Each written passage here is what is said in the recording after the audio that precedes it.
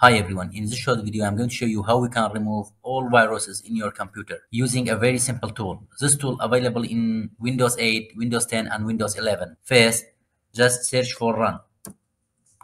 Click this one. Okay. Write MRT. Okay. Do you want to allow this app to make changes to your device? Yes. Next. Here we have Microsoft Windows malicious software removal tool. Here we have different options. Quick scan. Scans areas of the system most likely to contain malicious software. Full scan. It scans your computer completely. And customized scan. In addition to a quick scan, the tool will also scan the contents of a user-specific folder. Full scan, customized scan. Here you can determine a specific folder. I selected quick scan. Next. We just have to wait.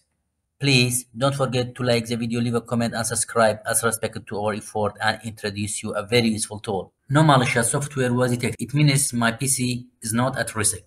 That's all. Have a nice time.